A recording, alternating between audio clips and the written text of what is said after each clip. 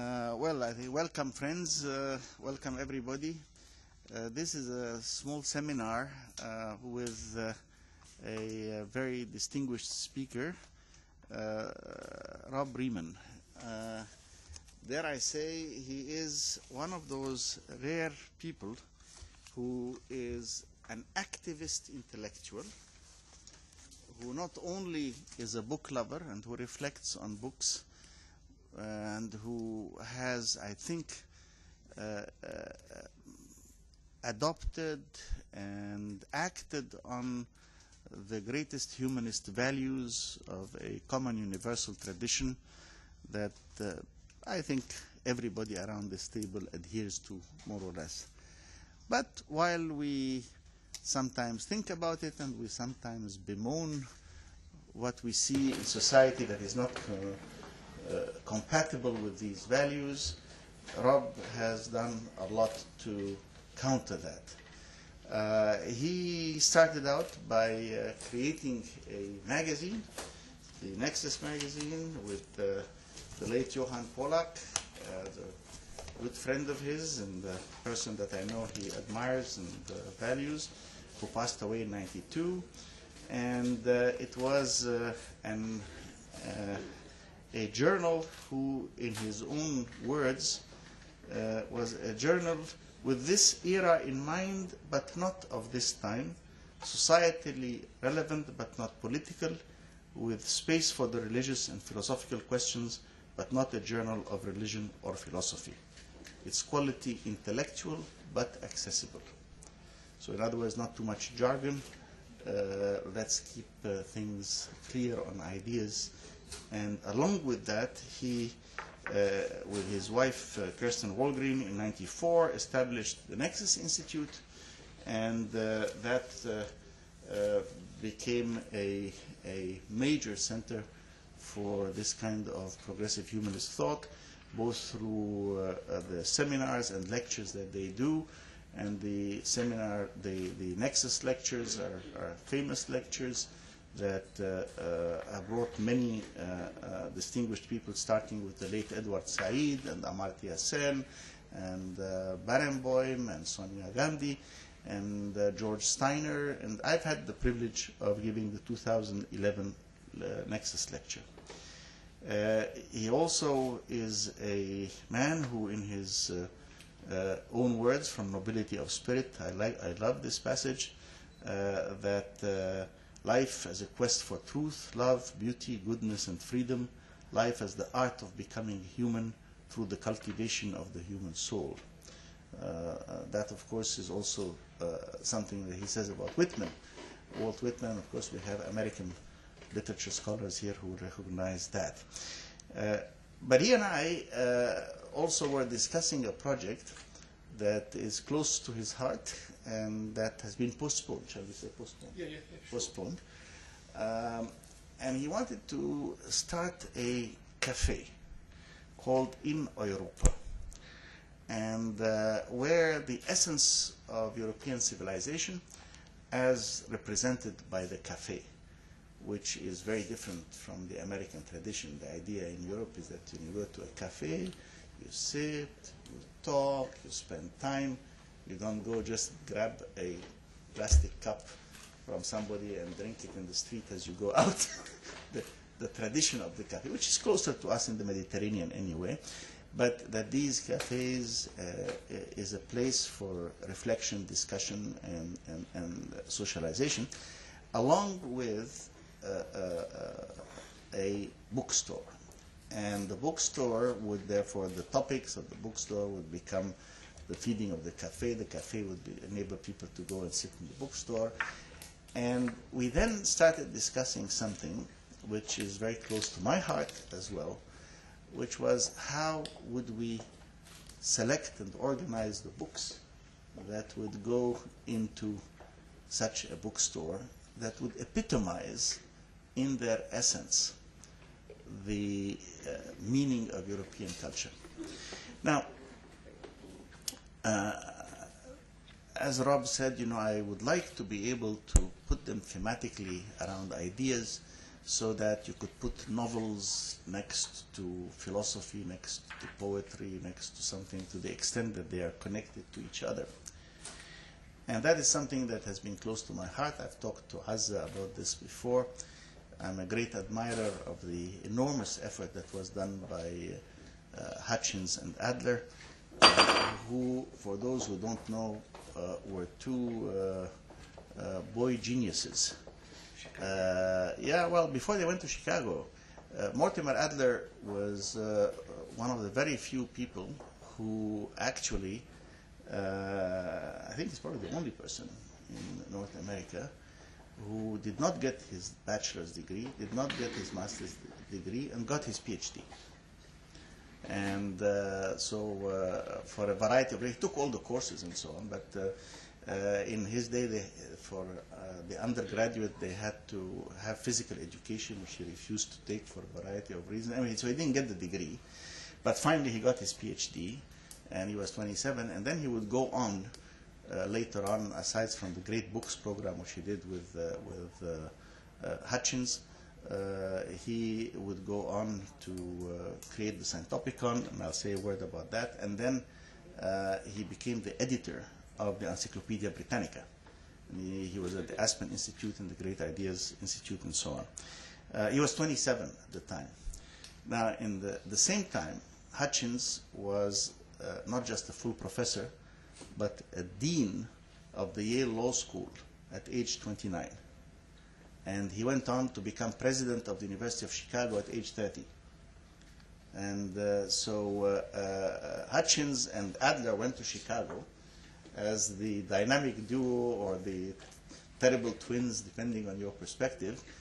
And they got into major fights with the philosophy department, where Hutchins placed his friend and protege Adler, because Adler had a perspective on philosophy which was to go back to the sources.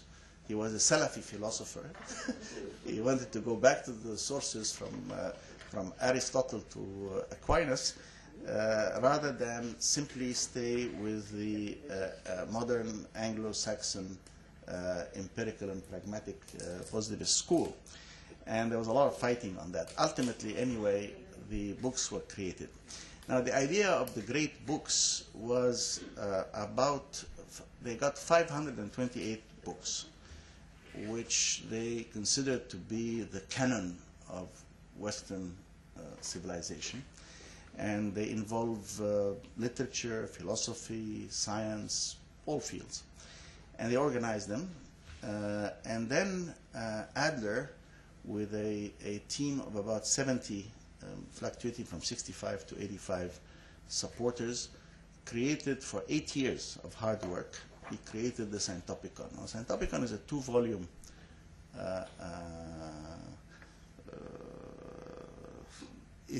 it's a unique work, because he boiled down, after lots of debates, what he considered the essential ideas into 103 ideas. Later on, he would do a TV program which would take 22 of those ideas and discuss them. Ideas like truth and beauty and justice and everything. I mean, 103 of them. And he pointed out that this 103 ideas had existed from a long time, because the ancient Greeks had names for every one of those ideas. And that these ideas, of course, have evolved and have been the constant fodder of people thinking, and he tried to organize things around that. So in the process of preparing that book, some ideas were split in two. Sometimes 3 or 4 ideas got merged into one. But he ended up with 103. And then what he did is there's an essay at the beginning of so the Synthopicon is each of these alphabetically arranged, starting with angel and ending with war, I think, AW. But the midpoint, surprisingly, is man. So M is alphabetically is also the midpoint. But anyway, that's what he ended up with. And there's a discussion, an essay that discusses the idea, and then he lists, in the same edition, of course, because it's the edition of the great books, where in the great books this idea is discussed. So Aristotle, which is volume, say, 3 in his big series, which is 60-volume series, page 104 to 107. So if you take the great books, volume 3, and you open 104 to 107, you'll find the discussion of, I don't know, the idea of justice, for example, whatever it is. So that is cross-referenced the ideas. And my dream had been different, but similar. I wanted very much to do two things. One, you know, of course, that I am reissuing the classics of Islamic thought in the last 2 centuries. And we are now, Ulfat, we've done about 40 volumes? 36. Hmm? 36. 36 volumes, okay. 36 volumes have now been done of this series, which may extend to 100 and some volumes of these works. But I was intrigued, and I went to see my friend at the time, Gabr Asfour, who was in charge of the Egyptian National Translation Center. And I said to him, I wanted to do a series and reissue the global classics, not the European classics or the Muslim classics or the Arabic classics. I want the global classics. And I told him, you probably have a lot of them that have already been translated. I mean, I know, we all know Dostoevsky and Tolstoy has all been translated, Darwin has been translated, all of these things have been translated into Arabic, so I wanted to do new editions of those works. But I wanted to have forewords that would trace and link the ideas between Muslim and Christian, Western and Eastern, Asian, African, Latin American, bring them all together with thoughtful introductions that would weave these things together. Whereupon he said to me, and who's going to write these introductions other than you? And I said, oh, a lot of other people. He said, good, when you find 5, come and speak to me. Well, I have found one. So far, I have found one. A person who not only shares my love of books and shares my commitment to the ideas of humanism and the values of civilization and civilized discourse, but who's imaginative and gets things done. And as we said, in Europa has just been postponed. So I was very anxious when he came to Alexandria that we would benefit from his reflections about the book and books and civilization. And so, my friends, I ask you all to join me in welcoming Rob Reed. Thank you, Ismail. Knowing Ismail makes you realize what friendship is. Okay, so yesterday I gave a talk which was, very much political, philosophical, about basically the disasters of the age in which we are living. Today, indeed, I would like to speak about books, about the quest for true knowledge. And it has to be a very, very personal talk, because this is what my life is about, as it is, I guess, your life about. I can only imagine that you speak about these topics in a very personal way. And as Dr. Serageldin already mentioned, at the end of this talk, all my introductory remarks are made because I want to explain why I have this dream of creating a kind of dream bookstore within the context of a coffee house and a salon. An idea I had and which I wanted to materialize with my best friend Margriet van Veen. She's a bookseller, and which we could not materialize yet, but again we consider it to be postponed. But of course, talking about the bookshop I dream about, the bookstore I dream about, I'm also talking about the library I dream about, and why I think it is essential, why in a certain way we have to restruct and reconstruct the kind of knowledge which I think is essential. Now, again, introductory remarks. First one is an anecdote which I would like to share with you, which I once read in the notes of the Austrian poet Hugo von Hofmannsthal, who lived around 1900. He died in 1928. He was a close friend of Thomas Mann. He was the founder of the Salzburger Festspiele. And in 1911 he was told about an incident at the Boxer Revolution in China. The Boxer Revolution was a revolution of peasants who wanted to fight against the growing influence of Western superpowers. And of course the Germans who were there then, they immediately want to kill the revolution. And the incident is as follows, that at a certain moment there is a long queue of Chinese peasants waiting to be killed by the guillotine. And a German officer is walking through this line, and at the very end of the line he finds one Chinese reading a book. And he says to this Chinese man, somebody's already shocked, he says to this Chinese man, he said, "Why are you reading a book?" And the Chinese answers him and says, "Why are you disturbing me? Don't you see that I'm busy?" And the officer says, "But how can you possibly read a book now, you know, at this moment?" And the Chinese answers him and he says, "Every sentence I read is something gained." And this is the note of Hofmannsthal, and then his comment is, this man is the example of the true reader. This is what the true reader is. And for me this anecdote, this unknown Chinese became, you know, the prototype indeed of the reader. And I thought that, you know, if you can read like this in the hour of your death, you're no longer afraid of death. You know that something more is important. And he also exemplifies for me the big connection between the art of reading and the art of living. And when more people would understand this connection, we would live in a different world. The second thing I want to mention is that there is in German a wonderful word which unfortunately is untranslatable, Bildungserlebnisse. And it's about, you know, profound experiences of life due to something related to Bildung, to education. And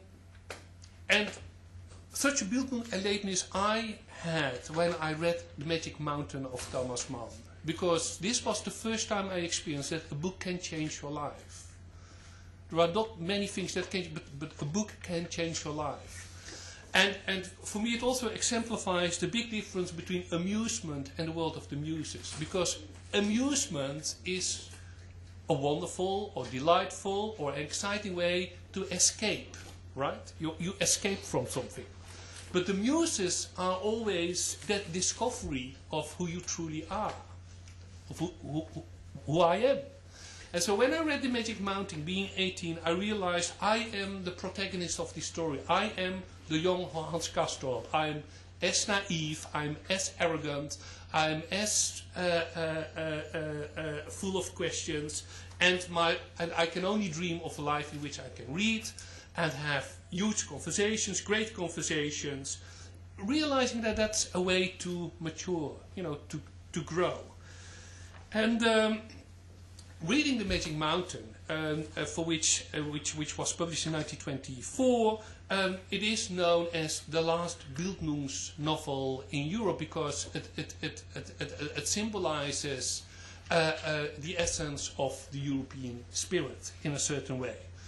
Also because the young Hans Castorp is taught by two teachers, two opponents. One of them is the Italian humanist Settembrini, who is the example of the world of the Enlightenment, that the humanities will bring goodness, the omnipotence of reason, and that the love of art will relate to good deeds.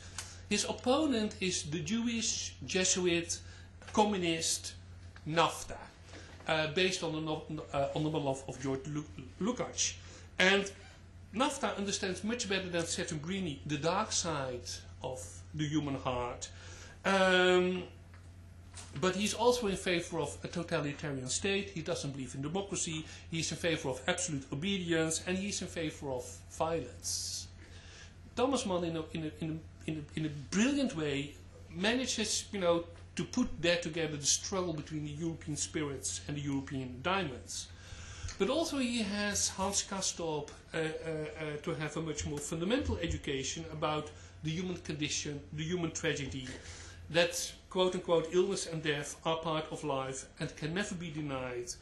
And they do provide a better understanding of our experience of life. But illness and death are also dark powers and should never be allowed to rule our fort for the sake of goodness and love. And according to Thomas Mann, The Magic Mountain basically is a story about the Homo Dei, about man with his religious questions and realizing that life itself is a quest. So my next step after reading this book was to study theology. Never ever with the idea to become a priest, nor a scholar. I know that the academic world is not my world. But for me, theology, and my intuition fortunately was right, is for me essentially an education in the big but also the cursed questions. Why death? Why illness? Why tragedy? Why evil? It implies the study of philosophy, philology, psychology, comparative religious studies. It's the best study I know in the world of ideas. But of both all, it's the best education and the best training in reading. There is no form of hermeneutics which has not been thought about in the world of the Talmud, Islamic scholars, the Christian church fathers, etc. And I had the privilege, I managed to study this for 10 years. I extended, finishing my studies as long as I could. So I was there 10 years, and it felt as if I had created my own Magic Mountain. I was the young Hans Castorp, and I was basically only reading books, nothing else. And then, Ismail already mentioned him, I met John Pollack. A Jew who survived the war.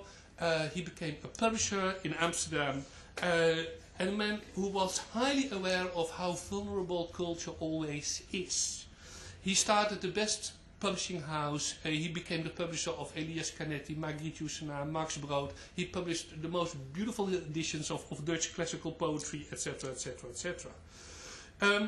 He considered the duty of anyone who wanted to be a European to do as the medieval convents did in Europe. Collect and study the cultural heritage and to pass it on through the limited channels available. That's why this publishing house, the bookshop, and he had also a unique private library. He was a bookman in every aspect, and he placed his life, thought and work entirely to the surface of the book, because Europe and the idea of Europe is through and through connected with the cult of the book. And once I also mentioned this in my introduction to the Nexus lecture of Dr. Serageldin. Once he wrote a beautiful essay about Alexandria and about his love for this city because of the library, because of Philo of Alexandria, but also because his most beloved poet Kavafis lived here. And a quote of him, ancient Europe, ancient Egypt must be considered the birthplace of Western culture, of writing and books. And of course he's completely right in that. So the Magic Mountain, the study of theology, and my friendship with this wonderful man became my own school of education in European humanism. That's my school of education. This is where I come from, the world of European humanism. And now I would like to say a few things about European humanism, not in an objective way. I'm not claiming encyclopedic objective knowledge, but I want to explain to you how I got to know it, what it means for me.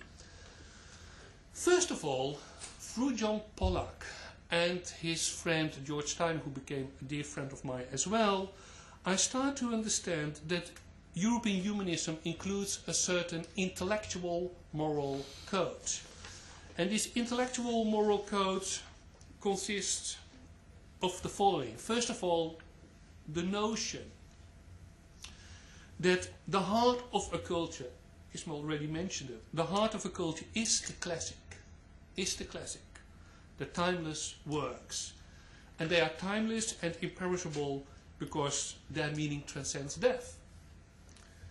Second, the characteristic of the great works is that they question us. They demand a reaction. There is this wonderful paragraph in one of the letters of Machiavelli, where he mentions that after he's in exile, he's in trouble. At daytime he goes to the fields, to the cafe. He speaks with all kinds of people, but he says at night, I take a bath, I put on my most beautiful clothes, and I enter my library, and for 4 hours I'll start the conversations with those who know much better than I do. This is the most beautiful description of what it means to read in your own study. So the great works, they question us. They ask us, what are you doing? What is that you're knowing? Why do you think what you think? The third part of the moral code is do not shy away from what is difficult. Spinoza, all things excellent are as difficult as they are rare. I mean, one of the diseases we are dealing with now, at least in Western society, is that everything has to be easy and fun, etc., etc. It's a curse. The fourth part of the moral code is that only fools ignore the significance of tradition and fact and knowledge. And there is a wonderful quote of Serageldin who said, you're only original when there is nothing you know. Then you think you're original. I mean, to be original is fool's knowledge. Being a critic means being able to make distinctions. Part of the moral code is that you have to be at home in the world of culture. But being at home in the world of culture means at home in many worlds, many languages. Being at home in history of ideas, in literature, music, art. It requires erudition and the ability to see the connections between the various worlds.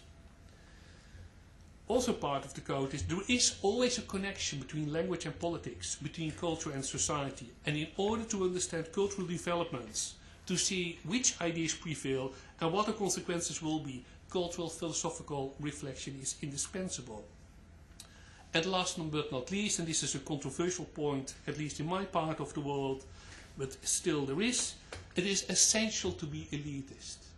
It is essential to be elitist, but in the original sense of the word, to take responsibility for the best of the human mind.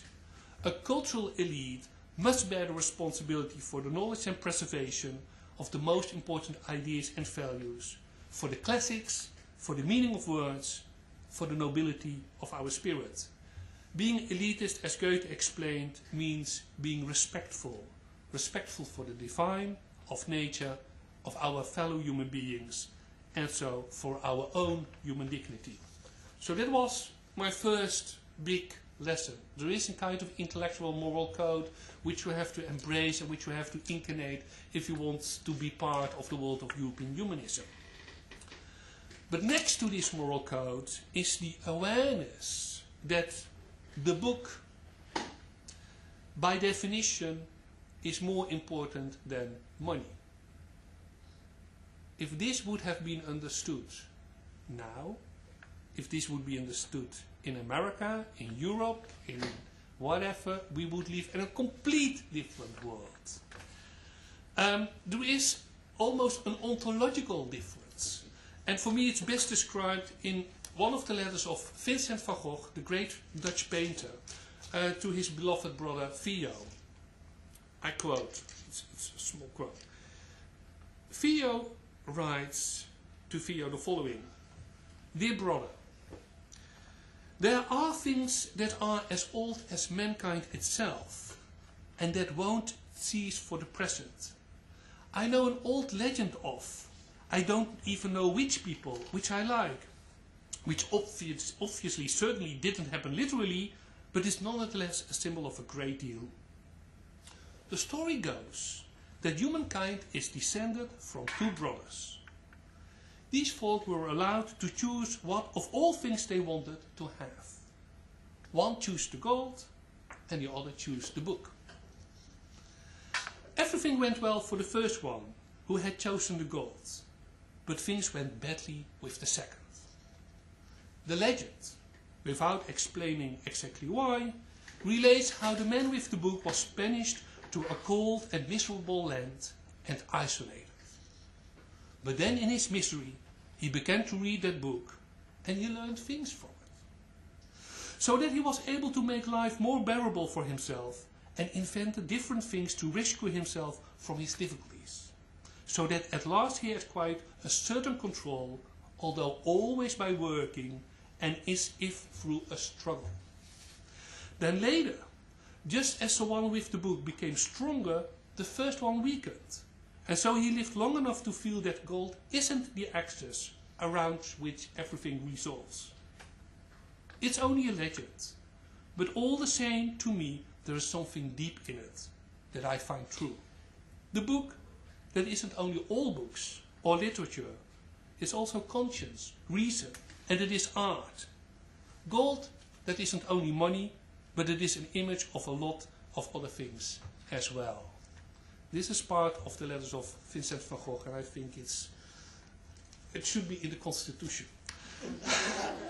Okay, my third lesson was that art, literature and poetry, the gifts of the muses, are essential as a man without imagination is a dead soul.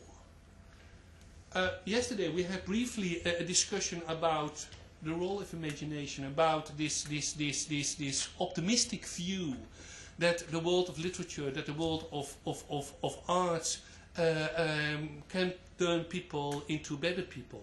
That obviously is nonsense. There is no pill, there is no shortcut to become a better human being. But I'm deeply convinced that without it, you don't have a chance. With it, at least, you have a chance. And so, to be able to understand and to express our inner life, and to know the secrets, your own secrets of your heart, and to be able and to understand and express all that is beyond reason, we do need the language of the muses. Art literature helps us to see the world through the eyes of another, and being able to imagine the experience and emotions of another, we can have compassion. It's not a rule, but when you are able to have compassion, art can help enormously. And so this is why I totally agree with Marcel Proust when he writes at the end of his wonderful À la recherche du temps perdu, I quote, "Real life, life finally uncovered and clarified, the only life in consequence lived to the full is literature." Last but not least, I learned what the Greek philosopher Socrates taught me. As you know, the predecessors of Socrates, the first philosophers, were mainly interested in physics, the laws of the universe, and wanted to know what being is. But Socrates broke with that tradition, as he was only interested in one thing: man. What is the human being all about? And he asked himself, what defines the human being? And the answer, this is in the dialogue with Alcibiades, his answer is, it's the human soul. It's the human soul that defines the human being. And so, according to Socrates, we have to devote our life to cultivate our soul. How? Well, first of all, the two big questions. What is the just way to live? What is a good society? Secondly, to realize that man is that creature with a double nature. Yet all of us, on the one hand, we are made of blood, flesh, we have our instincts, drift, needs, etc. But we are also always a spiritual being. We know about eternal values. We know about freedom. We know about truth. We know about beauty. We know about friendship. Thirdly, life is not about who you are, but who you should be. This is part of the double nature thing. We know what we are, but the question you have to ask yourself is, what's the person you should be? It is about, this is an expression of George Steiner, about a homecoming to your better self, the dignitas, the dignity of life. And fourth, to achieve that we are in need and realize of a lifelong spiritual and cultural form of education through which one can grow from an individual to a personality. This is what Socrates calls paideia, Bildung. Because as individuals, as mentioned, we are this human composite of urge, needs, desires, and will accept everything as long as it is present, useful or profitable. But the person of character, a true personality, on the contrary, is an individual who has become conscious of the fact that everyone carries a spiritual principle in him, the image of a true being. And that's the thing we have to adopt and to make it concrete by this education. Now, the education Socrates champions, the knowledge is not unambiguous. It does not allow itself to be defined. It is not in a handbook. You cannot Google it or download it. That's impossible. It is not a science. It is ultimately heart knowledge. And thanks to this spiritual education, we can develop the intuition for what is good and what's not.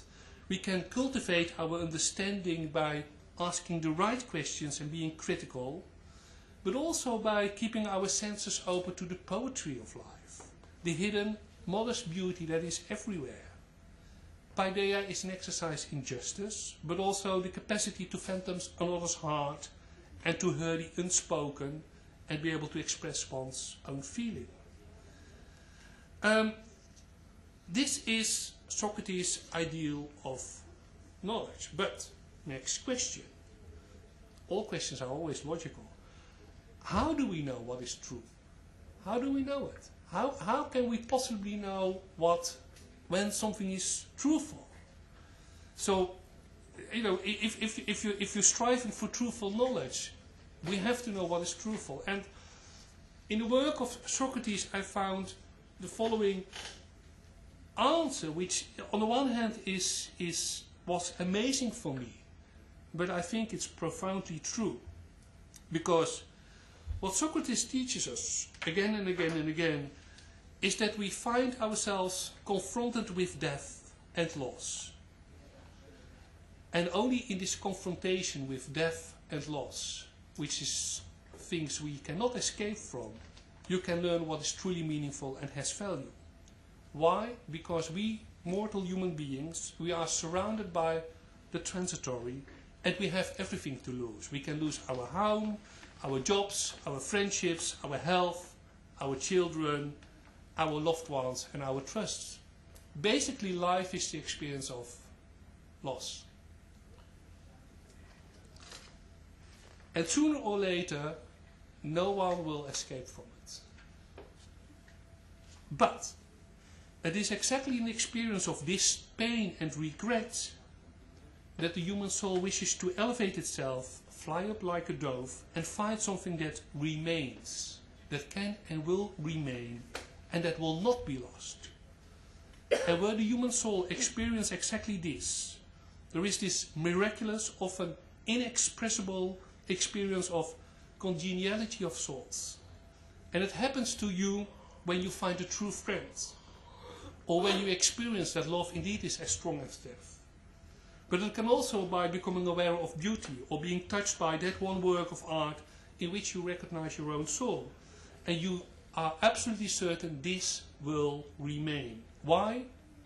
For exactly the same reason that you still can be found moved by music of Beethoven, or when you still fell silent when you see Michelangelo's Pietà, or when you recognize your own emotions in a novel of Jane Austen. Because all these works of art, they speak to you. And they have something to say because there is a certain life force in them. Because what is death is silent. Everybody who knows and experiences death knows what death is. It's eternal silence. But what lives, that always speaks. And what speaks, that lives. And it lives because it is true and has meaning and therefore has a power of expression. What is not true is without meaning, has no power of expression and will be silent. Only truth gives life, since no life, no language, no feeling can be based on lies, on what is in fact meaningless. And this is why only true friendship, true love, true beauty and true art can remain. And every human being, I'm so deeply convinced about it, has this quality and realizes what quality is. Everybody knows who's your true friend, who's your true love, and why you keep on reading a certain poet and why you keep on listening to certain music. Because there is an eternal life in it. Now, the understanding of what is good and what has quality also helps us to understand what European humanism considers to be the best. Because if all that is good lives, then the best is that which gives life to the living. It is like in art. A good work remains, but the best art, the art that will become a classic, is the work that has a lasting effect and that determines a realm of ideas and calls forth other arts, gives lives and soul. The Iliad has been told again and again and again. Antigone has been told again and again and again. All the main stories will always be told again and again and again.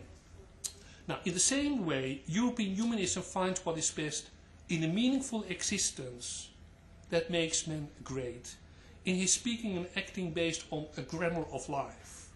Freedom and truth, friendship and loyalty, wisdom and courage, love and poetry, justice and harmony form the basic grammar of our existence. And these are the qualities that give life, that inspire. They have the capacity to make the meaningless meaningful and to transform the transitory into the intransitory, that what remains. And it is in these words that we see the image of who we should be, that we are confronted with the standard by which our own lives are measured. And in the mirror of our true identity, wealth, fame, power no longer matter. The only one question is asked: are you cultivating your soul and are you living truthfully? Now, dear friends, this is what I got to know, all of this, in this period of 10 years, during my studies, my friendship, and the works of Thomas Mann and the intellectual landscape of Thomas Mann. It's probably important to stress that this humanism I'm talking about is not anti-religious. The opposite is true, as it has deep, deep religious roots, as it recognizes that man is a religious being and who knows about absolute universal values, that life is sacred, and that's our responsibility to live in truth, to do justice, and to create beauty, and make our own life meaningful. There is the awareness with Pascal that, quote unquote, the heart has its reasons, which reasons doesn't understand. And with Thomas Mann, that we have to accept that we are here to ask profound questions which will never find a definitive answer. This humanism will not separate culture and politics, as it realizes that aesthetics, ethics and politics together are part of our humanity. And there is always the period in life in which you are tested. And at the end of my 10 years of education, most unfortunately, my beloved elder brother died unexpectedly, and my teacher and my master, Jan Palak, he died as well.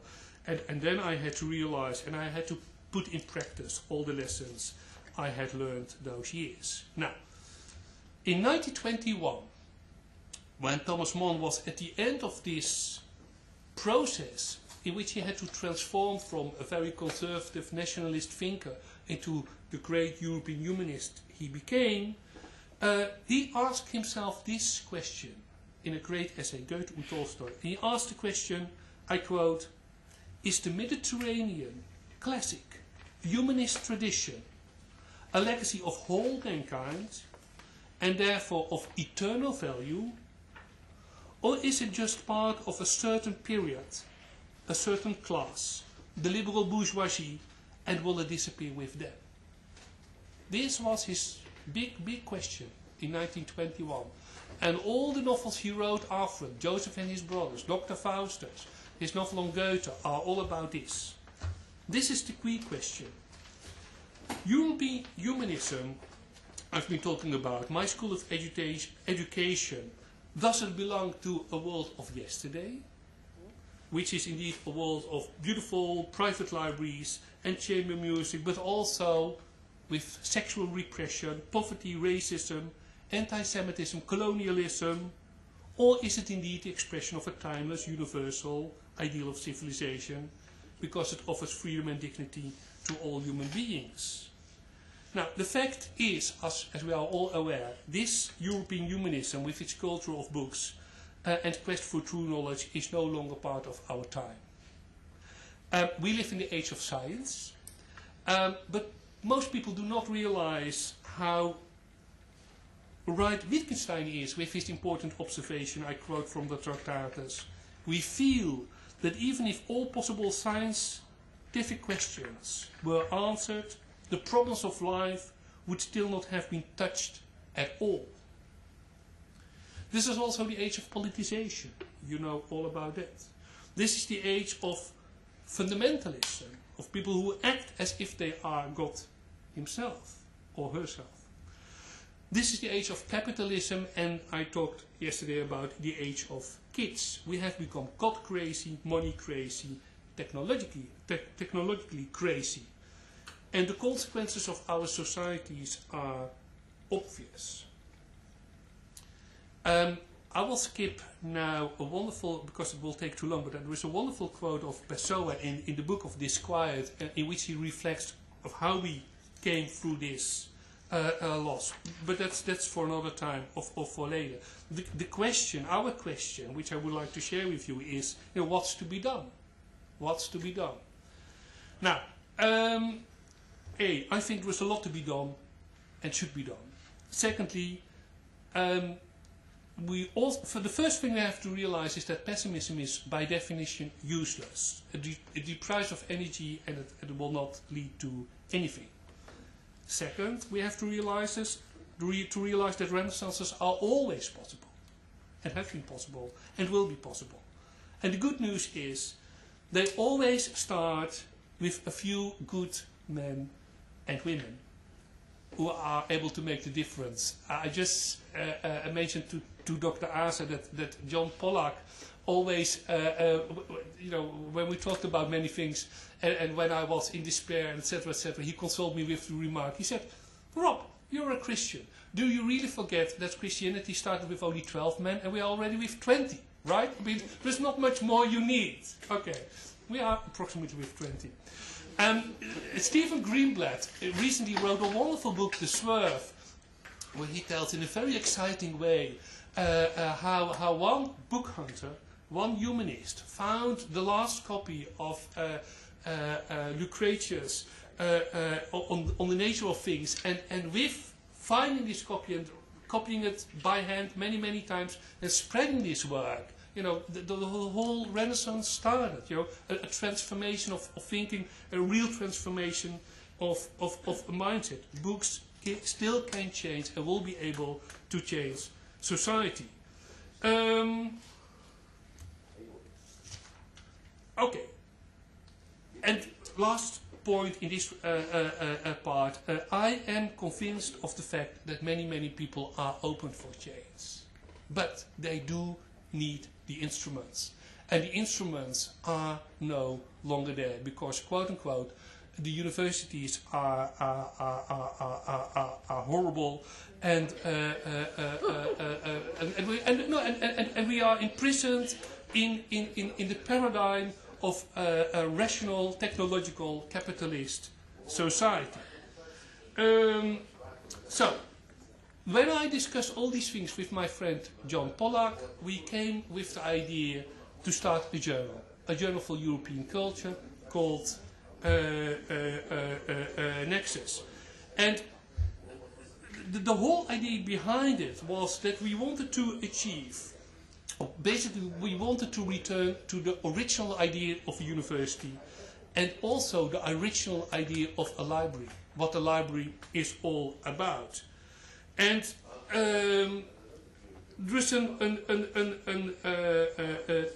what we realized is that we need again institutions. We need again a kind of education through universities, through libraries, where, quote unquote, we can find the best knowledge about the most important topics. And we gave our journal, we gave our institute a motto: seeing meaning and seeing connections. You can only understand things when you see the meaning, when you are able to make the connections. And the problem of our time is that being imprisoned by this rationalist, technological, capitalist paradigm, in a certain way we are still imprisoned when it comes down to knowledge in the paradigm of Descartes.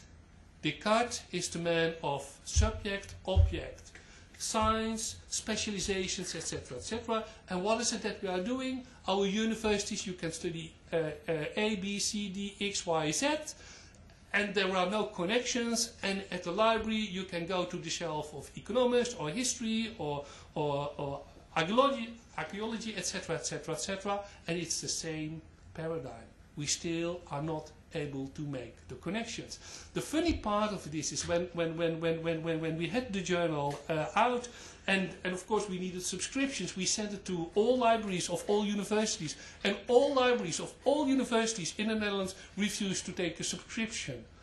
This was surprising. So I found them. I said, you know, why? You know, what's the problem? And they said, well, we do not know where to put it.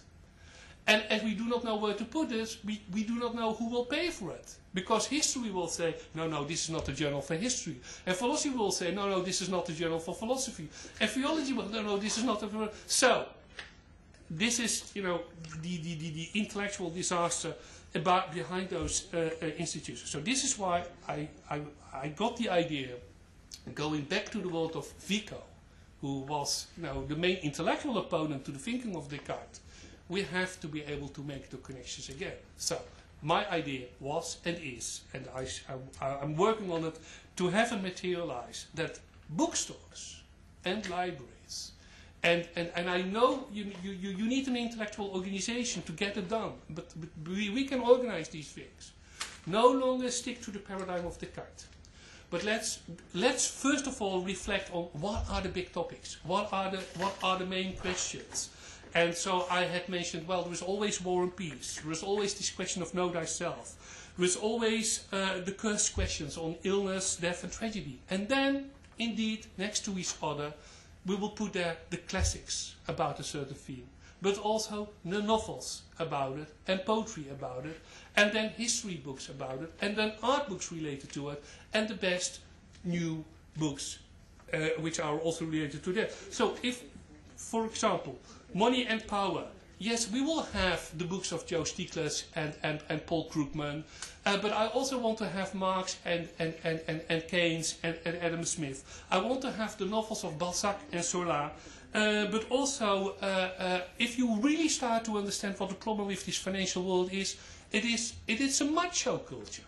It's the biggest ape. And so next to this, I also want to have the books of the world of psychology about macho behavior. So when people, you don't try to find a book on economics, no, you want to know something more about, you know, the financial crisis, and then you open up a certain world. Anyway, listen, this is all for our discussion, but the whole thing, the point I want to make is that we intellectuals privileged human beings we are, we have a task to fulfill. And the task to fulfill is to be a guide. Not telling people, you have to believe this, you have to do that, or whatever, but to be a guide.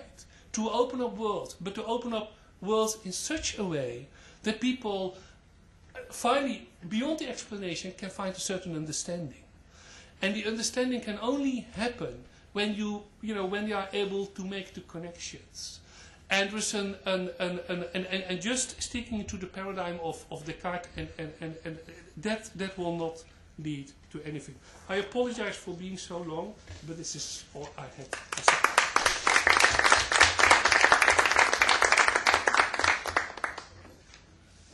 Thank you very much, Rob. And before we start our discussions, I would urge everybody, we'll take a brief break, take your coffees, chat, get to know each other a little bit, and then bring back a second cup of coffee here so we can have a good discussion. Not quite a coffee shop, but close. It's a good shot. But close. So let us take a brief break and have some coffee. Thank you. Welcome everybody for the next hour of discussion, and I would urge that we first introduce ourselves, go around the table, because many of you know each other, but Professor Riemann doesn't know you. And we can start with Nagla Wagag over there, who's a wonderful person. Among other things, you may not know this about me, but I have a special book about Shakespeare, of which I'm very proud. And I was very dubious when my friend Gaber Asfour told me that he was going to have it translated into Arabic. I said, Shakespeare into Arabic? Well, I suppose it's been translated to every language, but my essay on Shakespeare? And he said yes.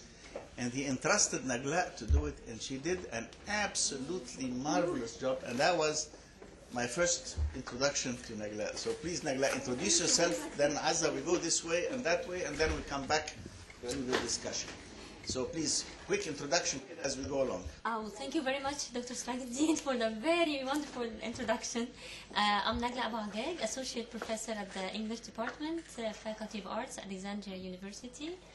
And I'm honored to be here. Thank you. Okay, Azza Al-Khouli. I work for the Library of Alexandria, but I'm also a professor in the English Department of Alexandria University. And 2 places from the left is one of my bosses, and Dr. Serageldin is my boss. So I'm sitting here, and it's 2 bosses. So you can imagine, Professor Riemann, how, a bit tense I am. Hassan Saadi, professor of ancient Egyptian civilization and ancient Near East civilization as well. Head of Department of History and Archaeology, Faculty of Arts, University of Alexandria, and I'm really so proud to be among these eminent colleagues, and especially you and Professor Ismail Serageldin, and hopefully this meeting will be very fruitful in the way you started dealing with that important topic. Thanks very much. My name is Fathi Abu Ayana, a professor of human geography in Alexandria University and ex-vice president of Alexandria University too, and ex-president of Beirut Arab University in Lebanon. And I'm so happy to be here, and I always feel happy with Dr. Ismail Serageldin and with distinguished groups working with him in this library, because we in Alexandria as a whole look to this library as a center of enlightenment of the society as a whole. And we are doing our best to find fields of support from the social society and from the university to be always here and linked to this marvelous library. And so happy to be with you, Professor Rob, because you are now giving us a very important lecture. It's a sort of philosophy and the theology and the culture. And Dr. Ismail, when he introduced you, saying that you are an intellectual activist, now I'm sure that you are an intellectual activist. Thank you. I'm Sahar Hamouda. I think I'm the last person in this room to belong to Alexandria University. I'm also a professor of English literature at Alexandria University, and I also work in the Library of Alexandria and the Alexandria and Mediterranean Research Center. And the classics and There's also another center, yes, called the Center for Hellenistic Studies, which is a joint project between the Library of Alexandria and Alexandria University. It's Alexandria University which grants the degrees. The library is not a degree granting body, and it gives MAs and diplomas, and in future, hopefully, PhDs on Hellenistic studies, because of course this is the added value of being in Alexandria. My name is Huda Al-Miqati. I head the Science Center here at the Library of Alexandria.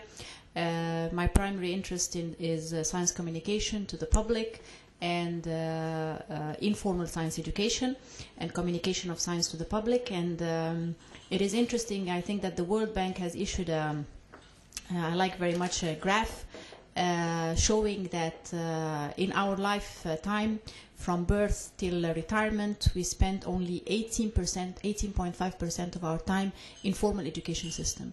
The rest of our lifespan is that we are subjected to informal environments, like in libraries, in the media, in the different environments. And this is where I think that we get and we mold the identity of the youth and of people.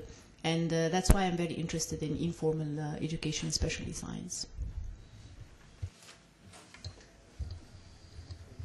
My name is Amir Wasif. I'm an industrialist from the Borg Al Arab area near Alexandria, and also a founding member of the Egypt-Japan University of Science and Technology. So I'm really wearing two hats here. I am going to pick your brain regarding your comments and dissatisfaction with the current system of universities. I would like you to elaborate more on that later. So this is a very interesting comment that I would like to clarify. Thank you.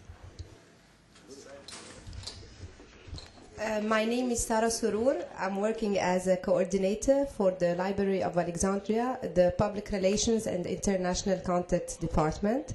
I'm here at the library. I work since 10 years or even more. I attended the inauguration of the library. I'm always very, very proud to have Dr. Serageldin around the library. And I feel great because the chance put me in this such a great place with a great family. All of them here are like my family and more, and I'm proud. Thank you. I'm Lamia Abdel Fattah. I'm a librarian. I'm heading the library sector, acting as chief librarian. It gives me really great pleasure to be here with you and to hear, as a librarian, I'm fascinated about what he talked about the books and the value of the book, and that's more important than the money. I'm really fascinated about all this. It's very interesting. Thank you, sir.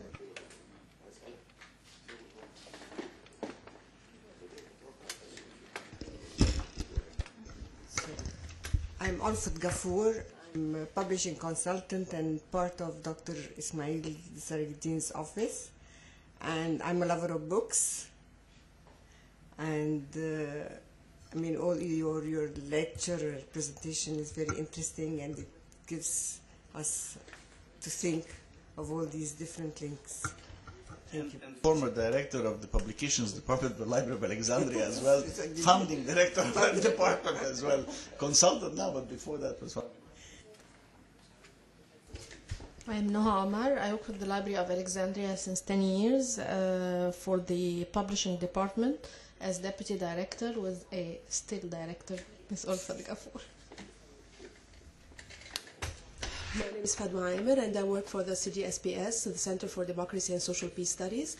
Well, I have a background in literature since I graduated in the Faculty of Arts French department. Well, that's all I can say. I enjoy working in the library. I've been working here for around like 9 years, or even more now. So, and thank you for the chance. I'm Heidi. I'm a specialist in the Public Relations and International Context Department. I'm proud to be one of the lovely family here in the library. I work for 5 years, and I'm graduated from Business Administration at Arab Academy for Science and Technology. Thank you. I think we've just been exposed, of course, to Rob Bremen's universalism, breadth and depth of reflection on all that's going on. I have 3 observations to make, and I'll leave this to further discussion. The first is whether the intellectual is a guide or someone who simply helps set the stage and allows people to find their own way, including getting lost if they want to. And I felt, and I told Rob this, I wrote an essay 25 years ago or more called Mirrors and Windows. And I felt that the role of intellectuals was to create mirrors in which we see ourselves. We see ourselves either as victims, or we see ourselves as the chosen people. We see ourselves as the instrument of God on earth. We see ourselves as whatever we see ourselves as. And then secondly, that they also create windows through which we see the world, and we can see the world as a place that is full of conspiracies and danger, or a place that is full of opportunity, a place of beauty, or a place of ugliness and threats. And these mirrors and windows help each person define how they see themselves in the world and how they relate to others in that world. And thus they help us redefine the boundaries in the mind in which the us ends and the them begins. The second observation is one that comes from my friend, the late Burstein, Daniel Burstein, who was the former Librarian of Congress before Jim Billington, who passed away. And he said a very beautiful phrase that we are all questers. In other words, we are searching all our lives, whether it is in science or in philosophy or not. And that, therefore, in many ways, I would guess that it is the fecundity of the questions that is more important than the finality of the answers, because there are no answers. I mean, there's no final answer to any question. It shall be re-asked and so on. And the greatness of the classics, and that's the point that Rob made, is that they ask you questions. And these are very fecund questions. They're questions that every person, every generation keeps asking and keeps finding new answers for. And thus, the search for a finality of answers, I think, is mistaken, including in science. Because if we had the final answer in science, there would be no more scientific progress. So we all expect the scientific paradigm to be overthrown and new paradigms to emerge. And our respect for Newton is not diminished by the fact that Einstein created a new perspective on the cosmos, and our respect for Einstein will not be diminished by whoever will come back and explain the remaining 96% of the universe, which cannot be explained on the current theory. So there's no finality of the answer. The third point I'd like to make is that today we limit ourselves, of course, to discussions of European culture. But in the early sketch I gave at the beginning is this library should aspire to be a universal library. And thus, we should not make the mistake of saying that it is only on both sides of the Mediterranean that this dialogue has to be expanded. Regretfully, most people know very little about, I was telling my colleagues during the coffee break, about such things as Korean culture, Japanese culture, Chinese culture, Indian culture.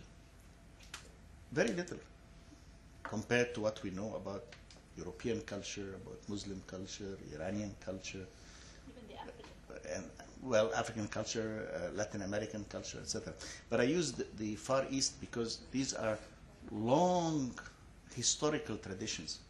I mean, all the examples I've given, I'm told by philologists, I can't vouch for it, but I'm told by philologists that the Korean language is the most perfect language in the sense of the correspondence of the symbols to the sounds in the language, so you don't have to make up the sounds with composite letters like CH and SH and so on.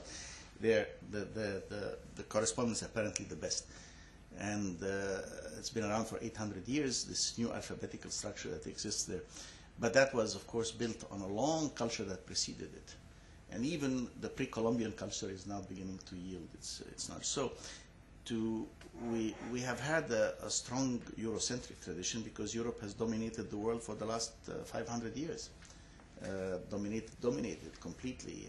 America is born of the colonies of the Europeans in North America. The Iberian invasion of Latin America has transformed the Latin American continent, has replaced many of the cultures that exist there with new cultures. And they are different from the Spanish and Portuguese cultures that remain in Europe because they are Latin American and they have their own contributions, but they're still also linked with Europe. But if you go beyond that to the Far East and to South Asia, we have cultures that we know little about. But surprisingly, our Muslim forefathers knew a lot about. They were very open to these cultures. They brought the numerals from India and the zero from India and gave it to Europe, and they were very open on this interaction that existed. And we should do no less. But we would do a lot, I think, just by learning first how European culture can transcend its own challenges, and then how we can link European and Muslim culture and then expand. And my question to Rob is it better to start with both sides of the Mediterranean and then expand to the rest of the world? Or should we start from the beginning with a systematic effort to include these other cultures of the world as an essential part to constructing the platform on which we want to build this universal approach? Well, you should not argue in general. I think we've got. But if I would have a chance to argue with him, I would complain about the fact there are only 24 hours in a day, which I think is a basic mistake. You know, serious, how much time do we have? Because time demands that we create priorities. Time is only about priorities. The second thing is there is this, and it will be, it's a universal knowledge, but I got it from the Talmud, where it's written, when you try to do everything, you end up with doing nothing. We cannot possibly do everything. So my preference would be, you know, let's find a starting point and work from there and then spread, instead of try to include everything from scratch. But that's a very practical thing.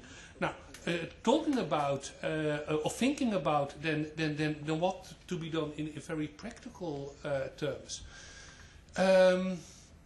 You know, just a few things from, you know, loud thinking. First of all, we have to question ourselves. Why is it that we keep on working within a certain paradigm? When is it that we start to question the paradigm in which we are working? Why is it that we keep on structuring the universities and the libraries and the bookstores as they are? That's one thing. Second thing, an essential, the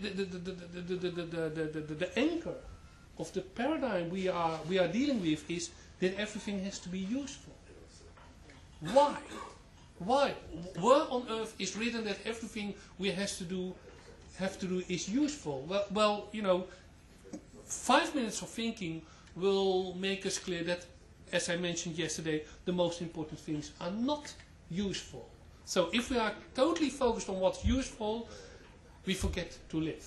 Now, my third point, I mentioned yesterday, I talked a lot about Nietzsche.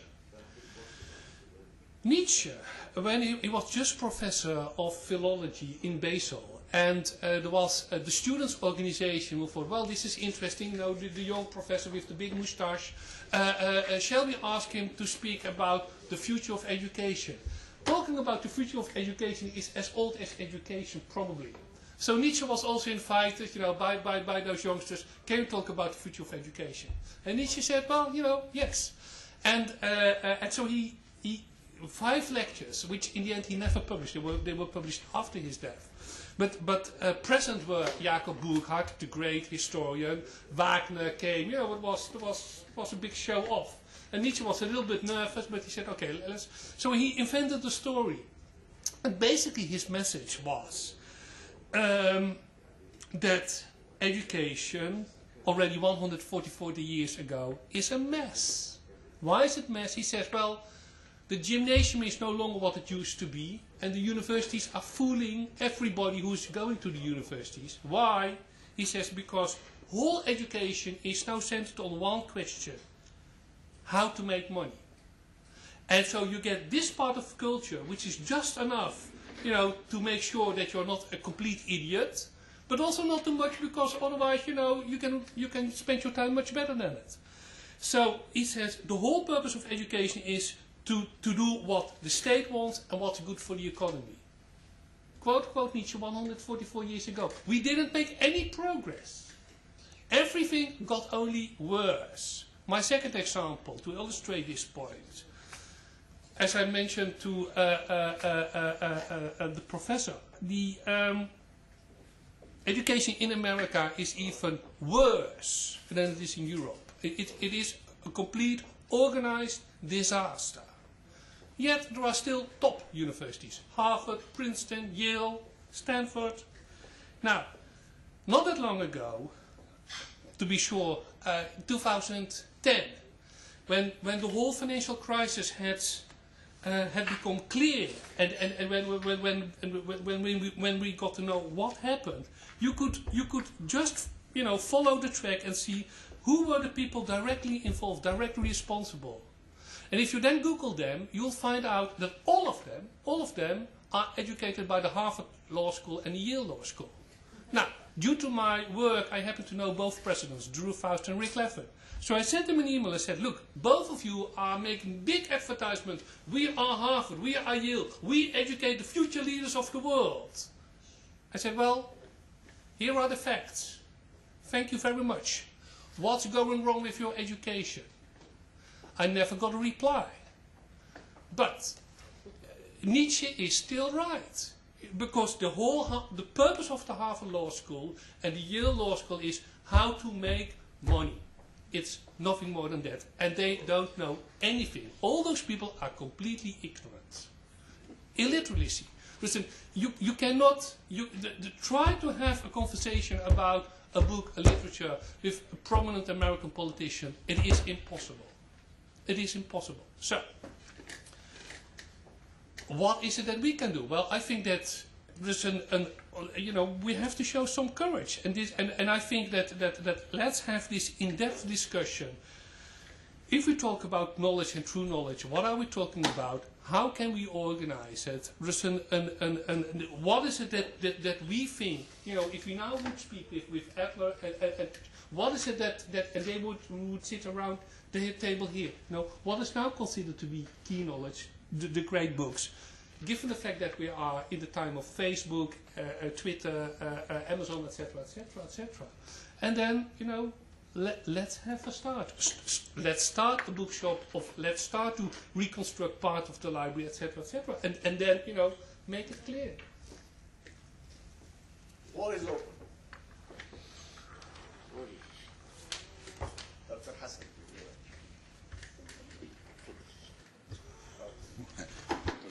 Thanks very much. What you have touched slightly during your talk in the first session, that a certain conversations should be done between the person and the titles of the library in general. And that reminds me with what I always say to my students, that you have to make a sort of conversation with the titles of each bibliography in the books, you know. So in that way, do you think that what you are talking about, the globalization, you know, or to put people all together in one track, if that would work, Do you think that any items we have to set first to make this sort of conversation in a global way? That's very interesting. Well,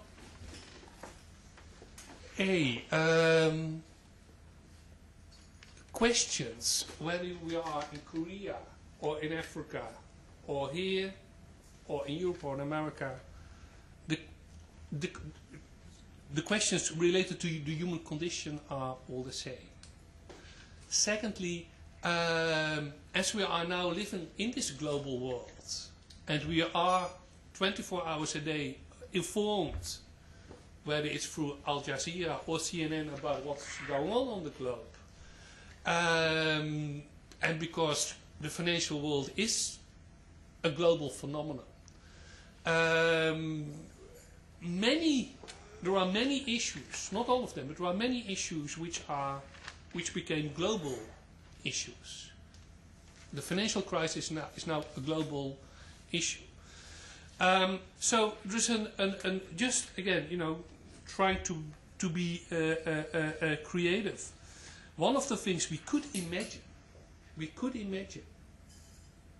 is that we use the nowadays technology, to build kind of intellectual global community, and find out, this first thing,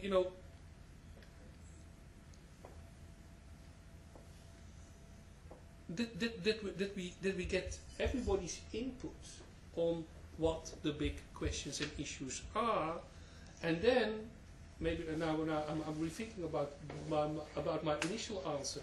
It is very well possible if we mention the whole notion of war and peace. Well, of course, everybody should read Tolstoy. There is much more to be read. But if you then next to this put the classics of Hellenistic culture and what the Chinese have to say about it, etc., etc., etc., it is very well possible, that we can build, with publishers and intellectuals in Korea and other parts of the world, that we can start constructing from a huge variety of parts of the world, which books should be there. Because this is also one of the reasons why I came up with the idea, and that's the lie of Amazon. And the lie of Amazon is that there are several lies. First of all, it is about information, it's not about knowledge. And when you have, when you ordered books X, they tell you, well, other people also like da, da, da, but that's a completely different concept. That's more the world of amusement. That's more trying, to remain close to what you are already thinking, instead of confronting yourself, with other things you should know. Then we also know that Amazon, in American journals, there has been now many essays about it, and they even publishers went to court because Amazon is selling the books below the cost price, because Amazon wants to destruct publishing houses. Amazon already has now around 100 and 150 writers who can write books based on the interest of their clients. This is kitsch, right? And we can sell you the book, what completely fulfills, what you already have been dreaming about, etc., etc., etc. So Amazon is not interested in books. Amazon is not interested in the survival of book culture. It's against it. And so there's pardon? Amazon is a retailer. They sell clothes, they sell electronics, it's a retailer. As far as they're concerned, they're making money.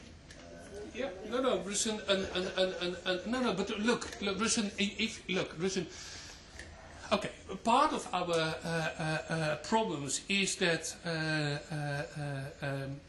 books, and for books, well, they used to be publishing houses, but publishing houses were important because when you went to the old-fashioned European publishing houses, Fischer, Suhrkamp, Gallimard, etc., or Waideveld, Knopf, there was a label of quality related to it. You know, it was published by X or Y, etc. Publishing houses now have enormous problems. Also because, again, in America, but situation America, Europe used to be that Europe was 20 years behind and now we are only 2 years behind, right? In America, what disappeared in America are the independent bookshops. There used to be more than 5,000. Now there are less than 50. Less than 50 independent bookshops. Borders is already gone. Barnes & Noble is on the collapse. Which also means that for a publisher, you know, with the independent bookshops, they knew if we publish a good book, at least we can sell 3,000 copies to those. That's no longer the case. Now, with the merger between Random House and Penguin, you know, it was a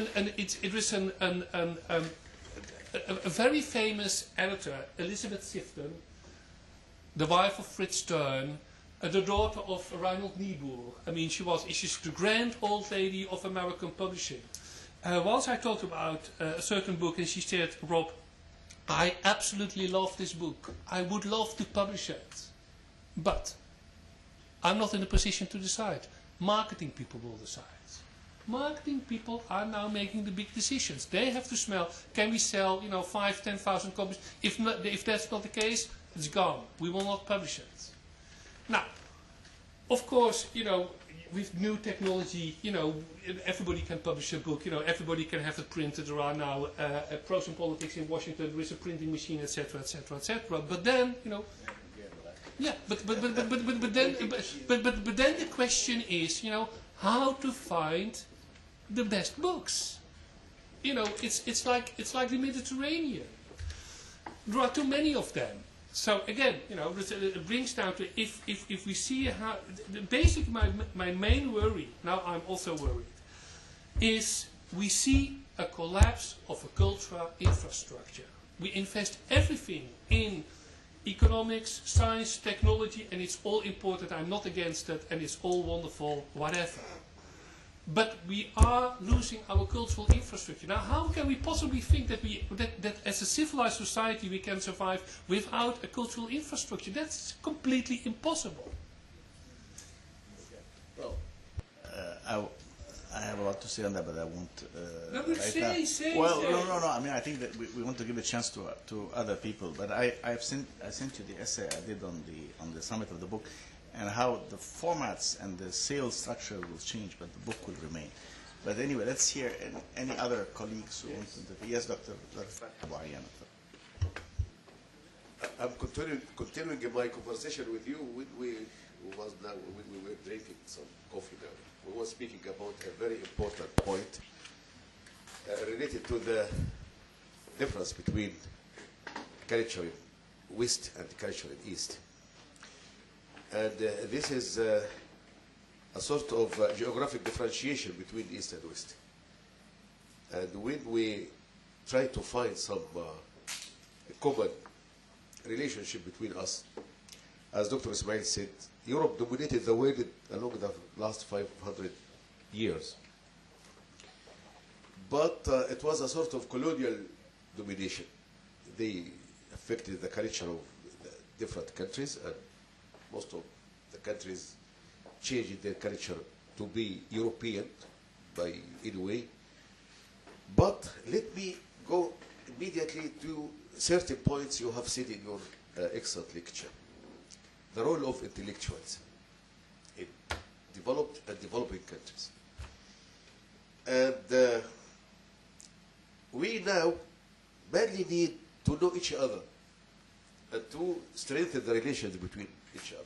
Dr. Ismail said now that we know a little about the civilization of Southeastern Asia and Korea and so on. So this is a sort of a worldly knowledge, but let us concentrate on our local knowledge. Even our country, we need to know each other in the Middle East. We need to know each other even in the same country.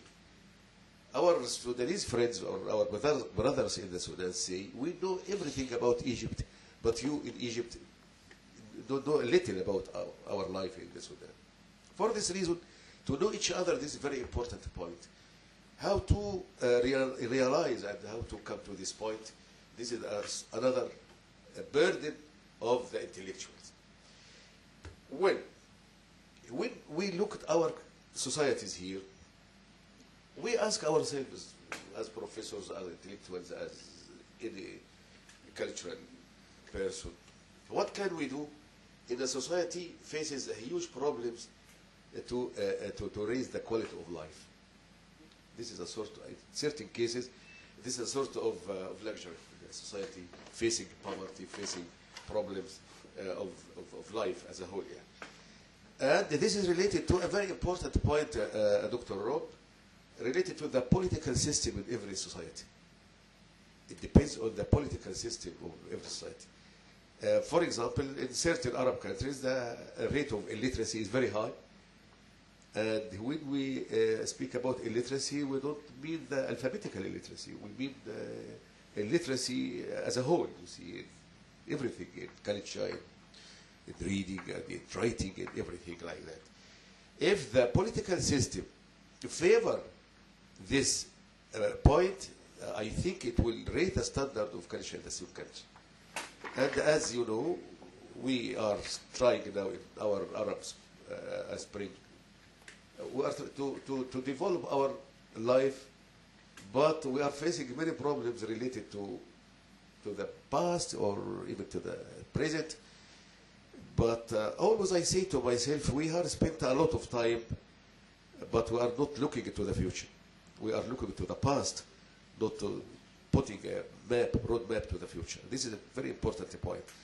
And always chercher la tête, look at the president, look at the government, look at those who are responsible of supporting education, for example. You know that the principal problem of our society, as a development society, is education. And this is very important. Education, as I said, I was astonished to hear from you that the standard of education in the States is low, let us so. And I do agree with you that the super university in the States are dominating the life. They say, I'm Harvard, I am Princeton, I am so and so. But how about the rest of the universities? We cannot say that in Egypt, because there is our society, our universities more or less the same, the standard is the same. And if we go through the analysis of our education system, this is a whole history and a very big story. It is irrelevant now to our point. But I always say that the political system is very important, as this is the responsibility of the political system from the early beginning of the government. Last point, I always say to myself that there is a big gap now. When I encourage my student to read a book, he say to me, I can go to the internet and print any point about anything you want. And you print, and he brings the essay 15 or 20 pages. He didn't write anything with his mentality, and little by little he is enslaved by these equipments, and little by little he will be just a mediator between me and between the internet, for example. And this is very important point to the intellectuals. As you said, we have a mission. We must be a guide for our societies. And it depends on the geographical field of your society, if you are a professor, if you are an NGO responsible, and so and so. And another point, we go immediately to the publishing of the books. We face this problem in our country. When you publish a book, you find many obstacles.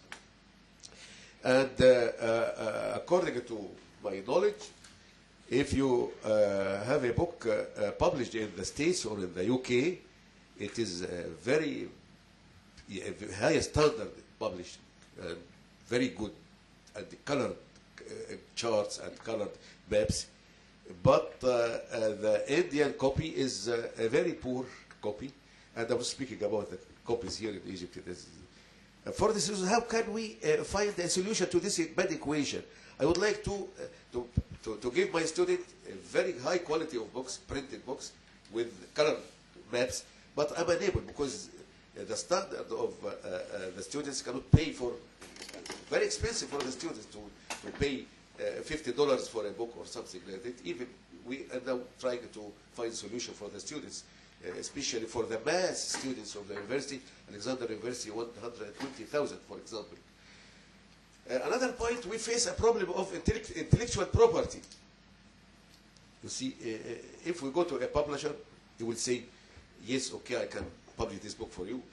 And if you are going to use it as a reference in the university, how much you will pay for me? And how much I pay for you? This is always a financial problem facing those. But let me, this is the final word, let me be optimistic for the future, for Alexandria, at least for a library of Alexandria, because as Dr. Ismail said, yes, we are doing our best to make the BA, Bibliotheca of Alexandria, a universal, not a university, universal for the whole Middle East and for the Mediterranean. And I think this will happen. This will happen. And now, as you know, we are struggling against those who would like to return to history, to man.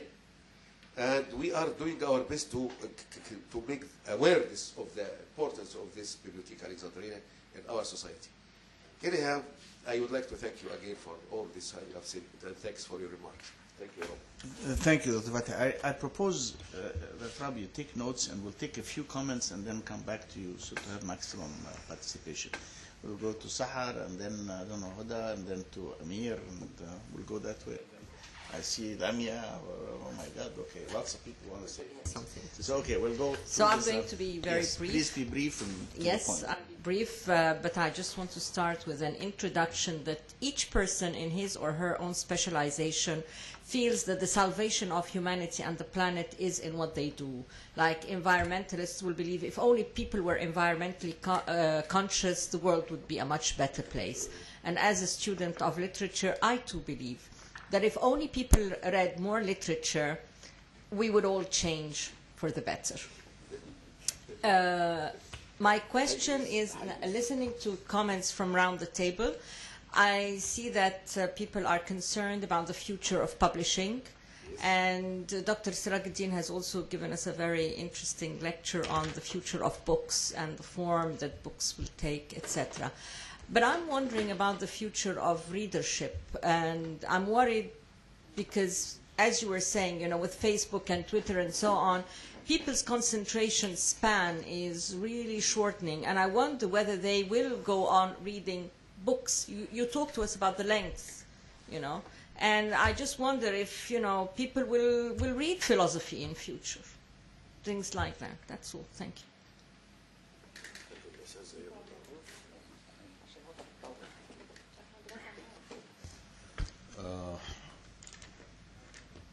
Again, as I said, I am a technocrat. So basically, when I was a student, studying electrical engineering. During that time, I was a member of the IEEE, Institute of Electrical and Electronic Engineers, and in the 70s, we had 31 different transactions in electrical engineering. Today, they are 127, which means that in electrical engineering alone, you have 127 different subspecialties. This brings me to the very important point that you mentioned about producing, a university producing an all-rounder, a person who is cultured. Maybe we will quote Blaise Pascal, who said, science without a conscience is but ruin of the soul. So you need technocrats with some soul.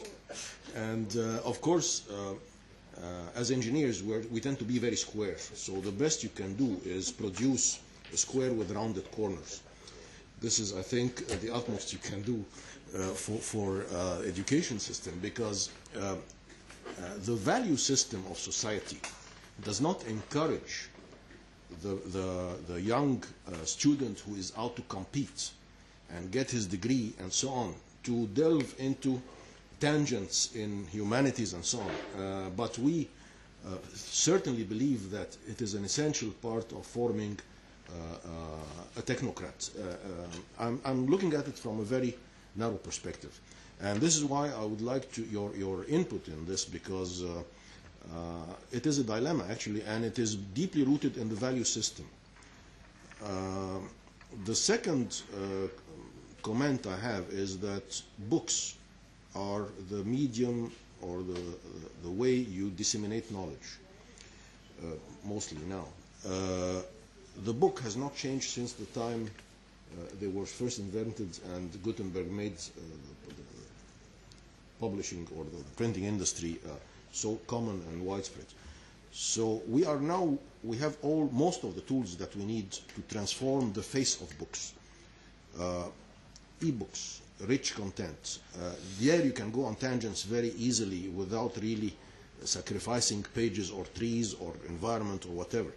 It's just the medium of disseminating the knowledge that needs to be very carefully evaluated today, because the technology is almost there, but the critical mass is not there, and the publishing industry has such a big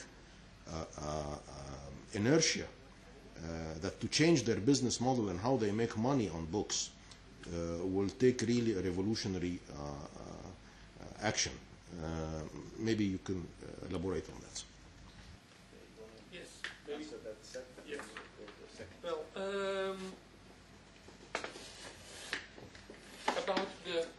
about the political system, I couldn't agree more. Obvious, as old as mankind. It's about government and politics and policy.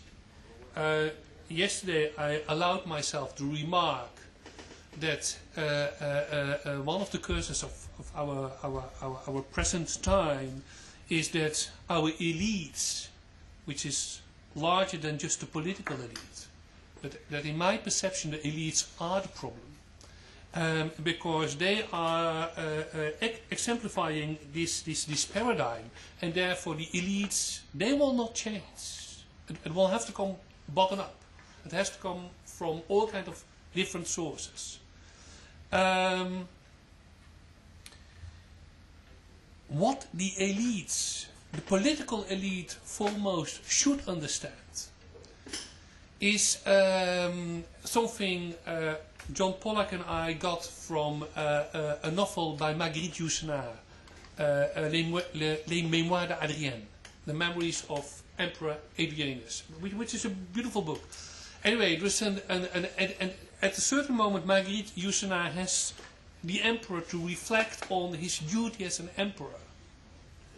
And then he realizes that it is his duty as an emperor to take care for everything and everybody who is vulnerable.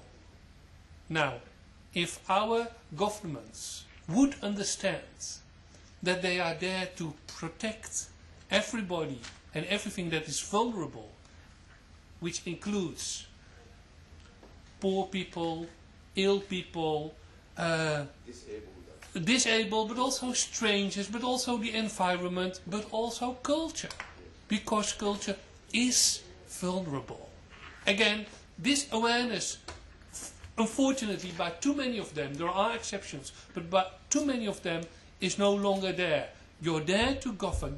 We give you a certain power. You have a certain power to protect everything and everybody who's vulnerable. Now, but again, the intellectuals do have a certain role to play, in the sense that you can go to every civilization and every religion, and there are always the priests, the scribes, and the prophets. Now, we are part of the scribe culture. And there are always priests, and there will be scribes, but where are the prophets? Even the prophets without honor. And I think we should have the courage again to be a little bit more of a prophet and speak the truth. Because as intellectuals, there are many things we cannot do because we don't have power. But the one thing we can do and should do is speak truth to power. And we're not doing it most of the time. Because, you know, we may lose our subsidy, or we will not make a promotion, or what will happen to my position, etc., etc., etc. Now, when we do that, then there is the next thing to be done, and this is this whole setting around the internet, etc., etc. With the Nexus Institute, we just organized a conference entitled "How to Change the World," because when I give my lectures or my talks, you know, too often people come to me and say, well, you know, how can we change the world? And I thought, well, that's a very good question. Let's organize a conference. This is your strategy as well. Oh, that's a good question. Let's have a meeting about it. And so we organized this conference, and I thought I had a wonderful lineup. I had a very orthodox Maoist like Alain Badiou, you know, who still believes in Mao, etc., etc., etc. I have Agnes Heller, who was a student of Lukács. She started a communist. She's no longer a communist. I had the vice president of a big advertisement company who was my true capitalist, etc., etc. But I also had Yevgeny Morozov. Yevgeny Morozov is only 28. He's a student still at Harvard. And 3 years ago, he became world famous with his book, The Net Delusion. He came from the world of Google. He came from the world of Facebook. He lived there in Silicon Valley. And he came to realize that it is nonsense, utterly nonsense, to think that internet and the kind of values it incarnate will change politics, will change the world. Reread the book. It's very convincing. That's not the case. And there are now more books coming out. Also, you know, we now know that with Facebook, privacy is gone. Everything, you know, what you put there will be there for eternity. Privacy is gone. But also, a great psychologist, as Sherry Turkle, did serious research at MIT, and she found out that for many young people, the whole internet culture, Facebook, etc., etc., makes it impossible for them to express their emotions. They can no longer write letters. They can no longer make a phone call. It's too dangerous. They will feel too vulnerable for it. And then there is also the research that, and you mentioned that, Saha, about indeed the constant stimuli by the iPhone, the email, or whatever, is destructing our concentration span. And some research claims, I do not know, but claims that you can also see a kind of neurological consequence of it.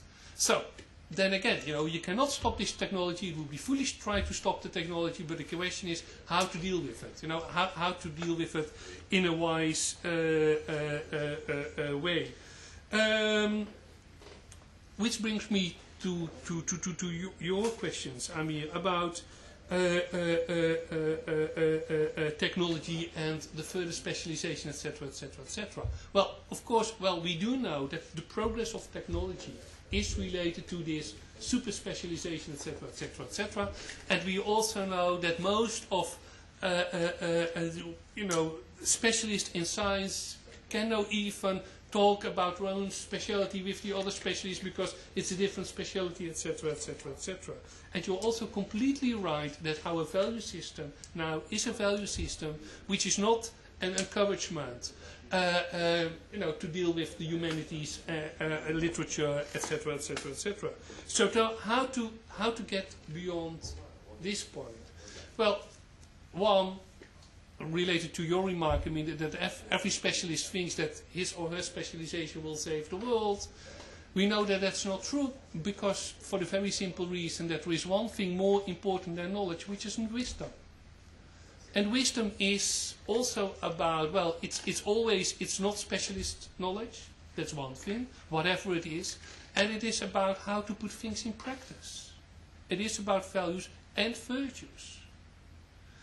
That's one thing. The second thing is, we spoke about it yesterday, and about this great classic of Robert Persson and the Art of Motorcycle Maintenance. The question is how to preserve quality.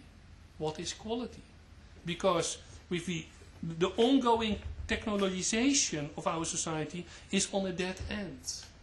that will not protect the quality of our life. We need something more. So, in short, and it's old wisdom, but we have to get out of our paradigm. We have to question the things we take for granted. We have to question our political system, our how we organize our knowledge, etc., etc., etc., and to get back to the big, basic question: how to protect, the dignity of life. What makes life worth living? And then, what kind of knowledge do we need? What kind of wisdom do we need? What can we do with the instruments we have? Thank you, Rob. No. This side, Lamia, and then Noha, and then Nagla. نرجع لك تاني كده في second round. We'll come back to Dr. Azbas. We'll go first Lamia and then I have two things to say, and maybe they contradict each other. The first thing, as a librarian, when you talked about organizing the books on the shelves, I had a discussion with Dr. Serageldin a few days ago. You made me go back to my textbooks and see how it works. So there's a category for miscellaneous where you can put the Nexus journal where it doesn't fit into any of the other categories. That will be the most interesting shelf. Yeah, you're right about what you said. We keep doing things the way it has been done. So we are still using things using the standards that have been set centuries ago, the Library of Congress standards and the Dewey. But looking into my book, the first part was talking about this, but the rest talking about the change. But the change comes in the online and the digital. How to organize the information to make it more accessible, to interlink different disciplines together by using ontologies, taxonomies, and how to organize the information. So there's a change, but not physically.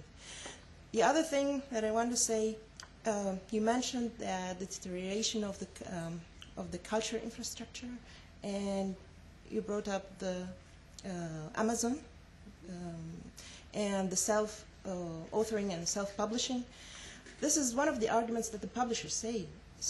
Well, the new technologies gave us so many tools for searching and finding the information easier and giving us more access to the information.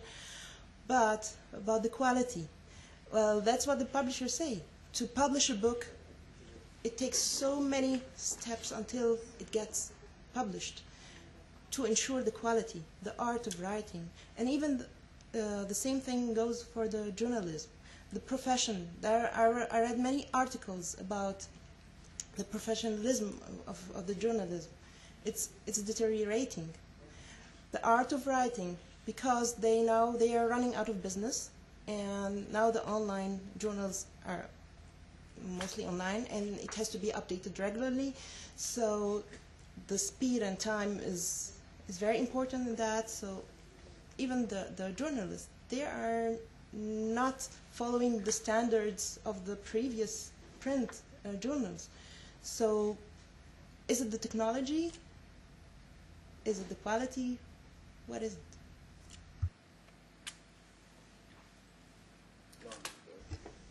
Yes.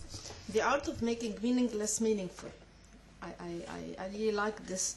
And the importance of connections are part of the role of the intellectual as a guide now. Do you think this is possible today? This is possible to do today. Well, all trends goes toward specialization and subspecialties. With this attitude, the intellectual will be able to connect with others, or he will lose totally the communication.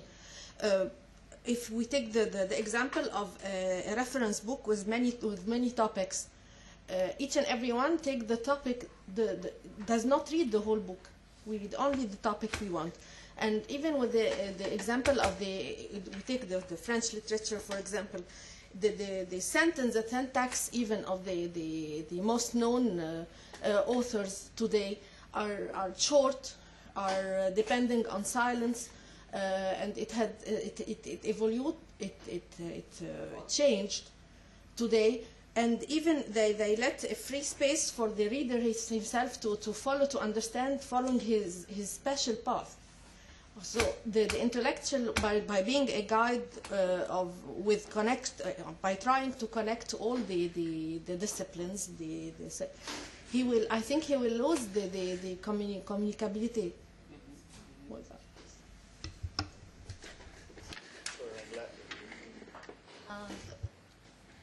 Thank you. I was wondering about the big questions that are asked everywhere, and I was thinking maybe these big questions have different answers in different parts of the world. Therefore, the answers would create different worldviews. And I was wondering, do you see these worldviews as like clashing with each other, or would you see any kind of like harmony or kind of agreement or kind of at least kind of understanding between these different worldviews? Thank you. Well, first I have something funny concerning the publishing of the quality of publishing. You know, 1996 I published a book in one of the very outstanding publishers in England, Harris and Phillips. And when one of the scholars reviewed my book, he blamed them concerning my name, because on the cover, you know, they put El Sadi with hyphen, and in the spine without hyphen. You know, so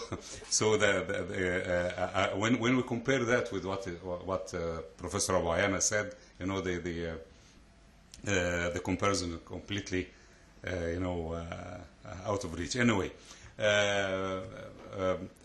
Concerning my question, do you think that encyclopedias, which we call them sometimes, you know, the heavy cultural industries, can make a sort of minimization between the differences of people all over the world? I mean, in thoughts, in creed, and, you know, all the differences, you know, all that wouldn't help in that way.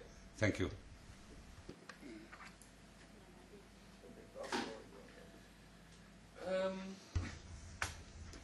The first two questions of Lamia and Noha.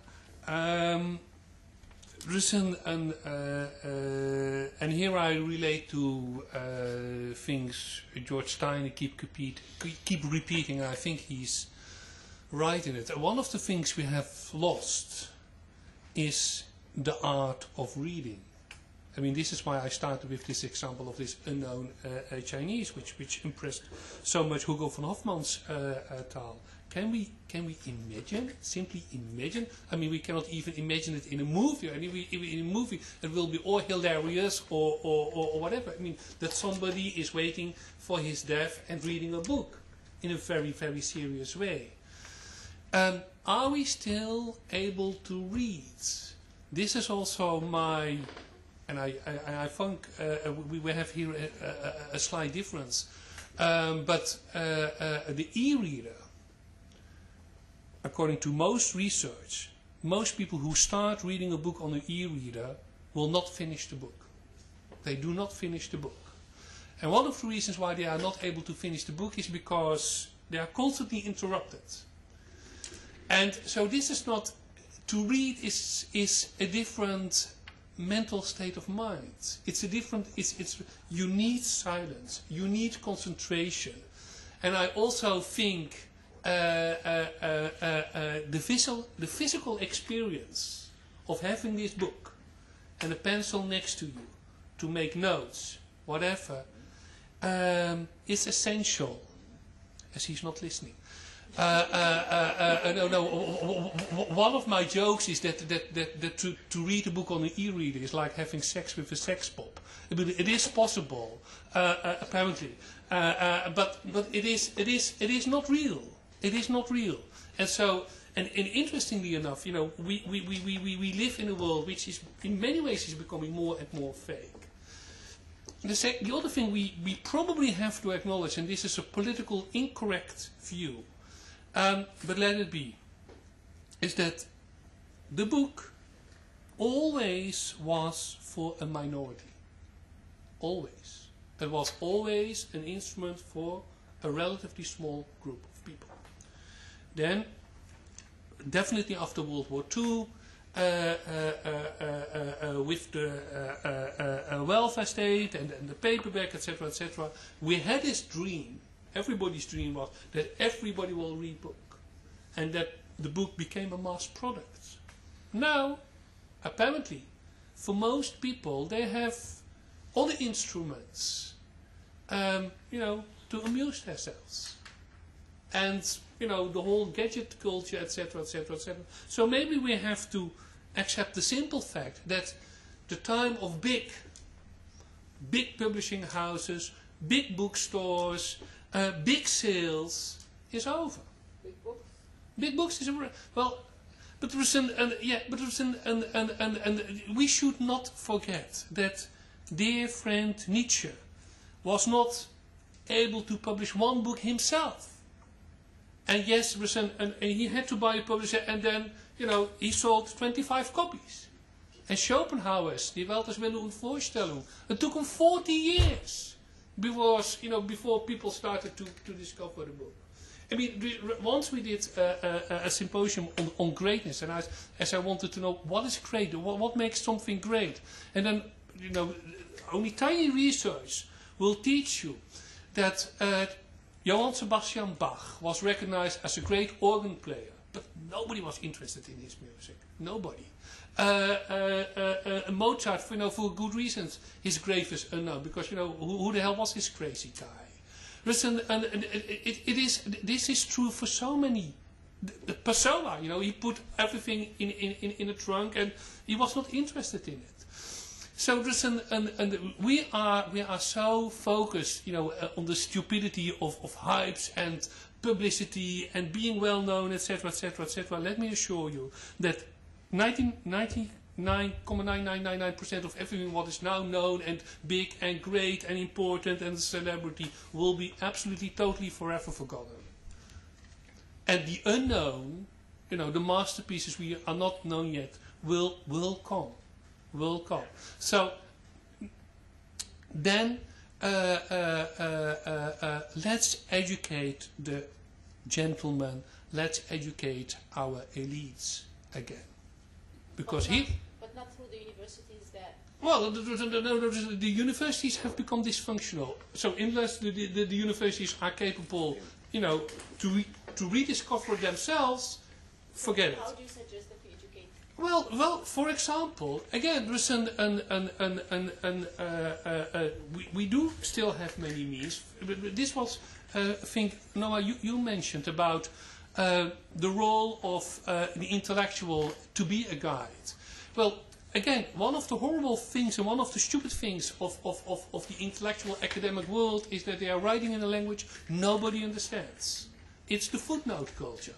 It's about, you know, how often, you know, you are quoted in somebody else, and to make sure we have the mutual admiration society, so I quote you, you quote me, which put me higher on the index, which makes me more important, etc., etc., etc. What they are writing, I cannot read it because it's unreadable.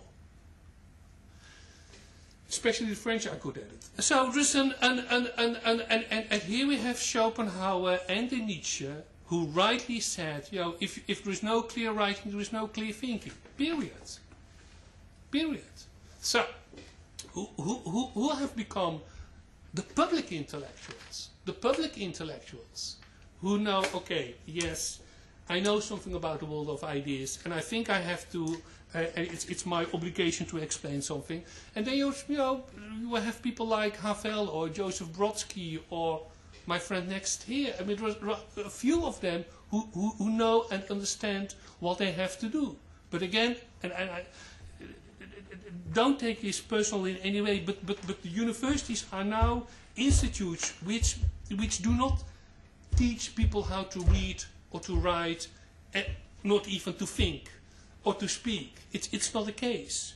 So there was also something to be done there. And then about the worldviews. Yes, of course, you know, we are all human beings. We are all, it was mentioned yesterday, we are all filled with our own fears. Freud has wonderful explanations about that. We all have our fears. We all know our resentment, anger, etc., etc., etc. We all have to deal with our demons, and therefore, you know, we stick to a certain identity. You know, this is me. This is how I think. And we feel comfortable when we are surrounded by people who think and act like me because, okay, now. But then we have our friend John Stuart Mill, who on Liberty has this wonderful advice that he says, look, you know, before you even want to think that you know the truth, the best way out is that you surround yourself with all those people who can argue against you. Let's have the arguments against your own argument all the time.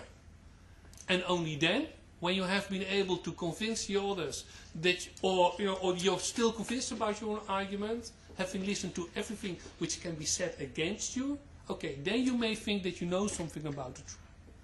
And again, this is the attitude of, this is why Socrates had the conversations, right? Instead of big lectures. And this is why we treasure and have to re-treasure. We have to get rid of globalization. We have to install cosmopolitanism and educate all our fellow human beings in, of course, your own identity is important, and of course your own language is important, and of course your own tradition is important, but let's try to enlarge it, right? Instead of diminish it or think that you are, I mean, again, in Jewish culture, people, you know, the difference between human beings and trees are trees have roots and human beings legs. We can walk, so go out and walk. And again, these are not, this is not Einstein, this is not extremely difficult. You do not need a big education to understand these things. They are very simple, basic things which can be done, but are not done. Because we are too lazy, too stupid, and too addicted to our comfortable position.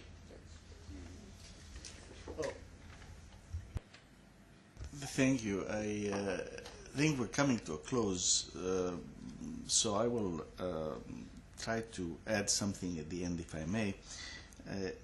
Of course, am delighted to meet up again with Rob and to listen to his wonderful mind, ranging over a broad range of subjects, and to find all the points of commonalities, but also to find the points where we disagree so that we can engage even more. And surprisingly, yesterday evening, I was just saying something to Huda, which is close to what you quoted J.S. Mill as saying, that it's very important to listen to the contradictory points of views before you make up your mind on anything. And it's one of the fundamental things that we need to do. And regretfully, I lived in the United States for many, many years. And I remember the time when there were only 3 channels on television, plus the teensy little public television channel. This must have been 1900. No, it was the 1960s. And there were still, there were no cable channels at the time, and there were ABC, CBS, and NBC that dominated everything. And they had something called the fairness doctrine. So that if they gave half an hour to the Republicans, they had to give half an hour to the Democrats. Now, the value of that, the fairness doctrine was abolished in the 1980s, simply because it said, well, there are many channels right now. And I've heard some people like Nicholas Kristof and others argue that, in fact, this has resulted not in a better informed public, but in a more polarized public. Because very few people will go to listen to the channel or to read the columns of those who disagree with them. So they will go to the channel or to the columnist who reinforces their prejudices and say, yeah, right, that's exactly right. And so people who watch Fox television, people who watch MSNBC, I mean, now it's on cables, they are clearly conservative and liberal, and so they go, and talk radio is the same, and so on. So in some way, surprisingly, the enormous multiplicity of opportunities that the technology has provided has not translated into a broadening of the perspective, which at an earlier occasion was almost forced and guaranteed by law, at least on the political side. Now, it's true that opposite that, we have highly specialized channels which wouldn't exist before. I like tennis. There's a whole channel 303 in Washington that shows nothing but tennis 24 hours a day. You like football, you can watch football. There are, you can watch Congress in action through C-SPAN, Discovery Channel, you have science. All these things exist. But in the fundamental issue of attitude formation, this huge menu of possibilities, the smorgasbord that was offered to people, has not resulted in people seeking a broader view for themselves. And that raises a question as to, yes, what did the universities do and how did they prepare them for going out into life? And also, I think it raises a question about whether this is a transitory phase or one that will result in a permanent situation, and whether it has contributed to the polarization, for example, of American discussions. Now, you and I both like George Steiner a lot. And George Steiner has a beautiful little book, tiny little book, which is a series of 5 distinguished lectures he gave in Canada called Nostalgia for the Absolute. And what he's saying is fundamentally, and I come back to the issue that Nagla raised about worldviews, is that there used to be a comprehensive worldview which was dominated, at least in Western culture, by the church for a long time. And it has been displaced after the Renaissance, scientific revolution, and the Enlightenment.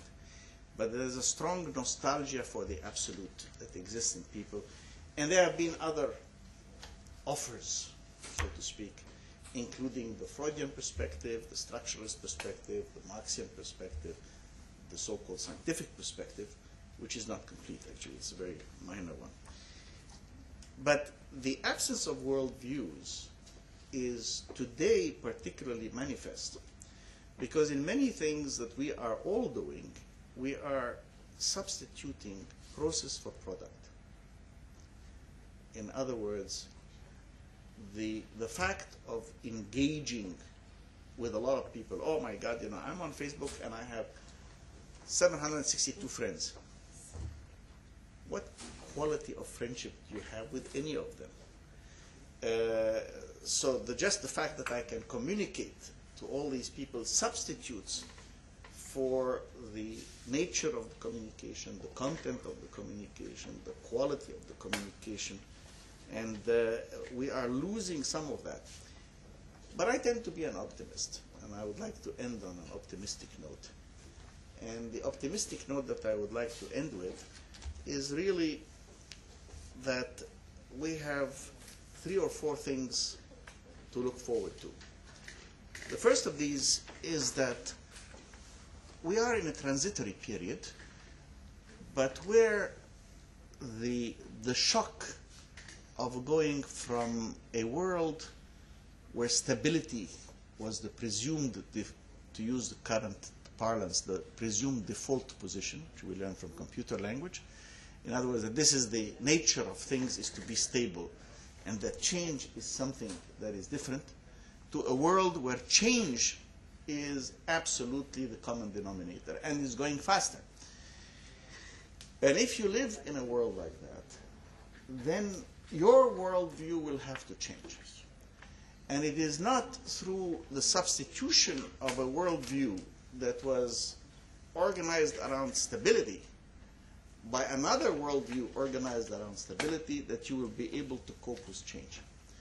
And thus I think that the worldview that will emerge in the future will have to be invented by the young people who are born into this culture.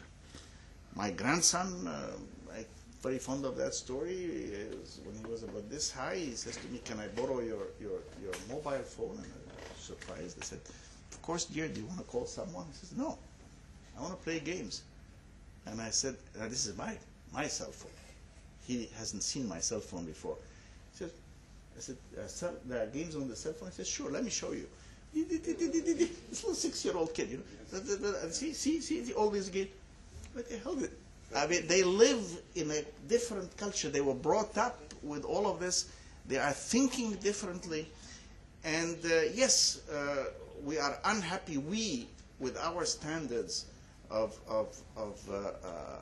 discourse, presentation, logic, etc., are unhappy with their language abilities. We are unhappy with their attention spans and so on. But as I quoted in my lecture that I gave at the summit of the book, every generation has been saying the next generation will be a disaster.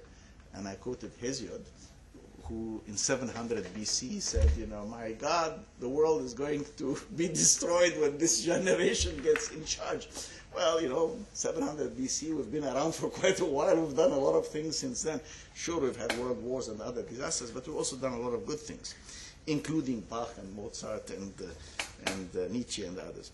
So I think that we are in a period of very profound change. And I, like Rob, disagree with the idea of globalization equals homogenization. And I do, as you all know from my other fora and speeches, believe in cosmopolitanism and the diversity of life as an enriching force in culture just as much as in ecology. But I also believe very much that not only is technology unstoppable, but that it is the function of those who are consider themselves in some way or another responsible for culture, custodians of culture, servants of culture, servants of the institutions that support culture, museums, publishing, libraries, universities, coffee shops, all of that, that we have a primary responsibility to address the issue of the technology with an enabling perspective, meaning that we have to take for granted that whatever the future is going to be, it's going to be extremely different from the present, and probably we cannot predict it. Because a little bit of humility would say, who of us 20 years ago would have predicted what the internet would do? Who of us 10 years ago would have predicted that Facebook would have more than 1 billion people? Who of us, even 6, 7 years ago, would have predicted Twitter and the reach that Twitter has? Well, if we couldn't predict that 20 and 10 years ago, how we should have the humility to say we cannot predict 20 years from now or 10 years from now. But, and this is where I rejoin Rob completely, our job vis-a-vis the younger generation is not just to educate them about the classics and why they are classics, and they will rediscover them, is to instill the values that are essential because of all the terrors and horrors that human history has shown us. We always come back that there are these enlightened values that make us human, and that this should not be lost either by those who, like Colin Bryant said, those who worship at the altar of conformity, or those who worship at the altar of technology may lose sight of. And then, having passed on, say, this is our gift to you, let them fly and see what they will do. And the world will be theirs because we will be gone, and they will invent their own world with their own technology of their own time. And I'm optimistic enough to believe that it's not going to be all that bad. But Rob and I are also among the, probably the very last generation who will do this. And so where the last generation who actually uses fountain pens. Just talking about So I thought that most appropriate for your visit to us in the Library of Alexandria would be a special gift to remind you of this visit and hopefully to assist you in writing up the lectures you gave here. So ladies and gentlemen, thank you all.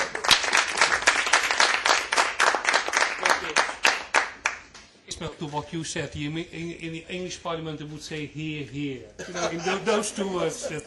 Thank you so much. It was a great privilege.